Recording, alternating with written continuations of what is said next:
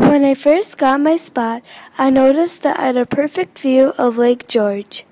I saw that the water level wasn't either high or low. My spot was surrounded by trees and water, and in the water the geese were making a lot of noise. On November 3rd, the lake was filled with geese. It was either more or the same amount of geese that I saw on October 20th. The water level didn't really change. On January 8th, surprisingly, there were still a lot of geese walking on the ice and some were swimming.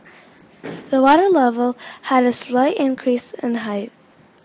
There were some little patches of thin ice, but most of the water wasn't frozen.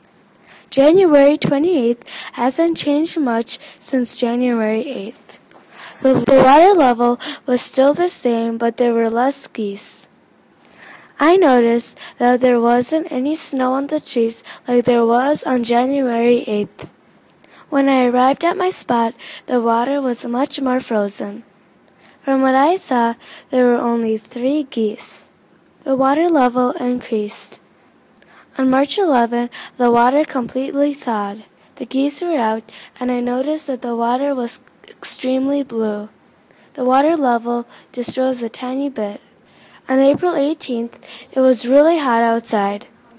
The water level didn't really change, and not that many geese were out. All of the trees lost their leaves by now. When I got to my spot, there were a lot of geese as usual. The water level didn't change, but I noticed that there was some oil in the lake. I observed the geese that were making a lot of noise. I really liked my spot because it had a perfect view of Lake George and it was surrounded by trees and water.